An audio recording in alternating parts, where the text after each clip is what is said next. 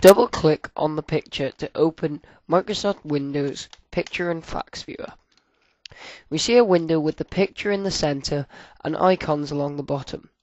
We can zoom in and out using the magnifying glasses, plus to zoom in, minus to zoom out. We can click the picture of a big screen to go into slideshow mode, or tap F11 on the keyboard.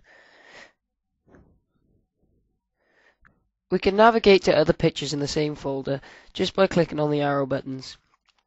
We can also rotate the picture. This may reduce the quality of your picture, however is good for those cameras that don't automatically rotate it.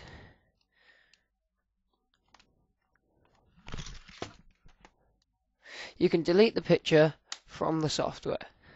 You can also print it, you can save it as a different file, or by clicking this icon, we can edit it in our favorite editing software.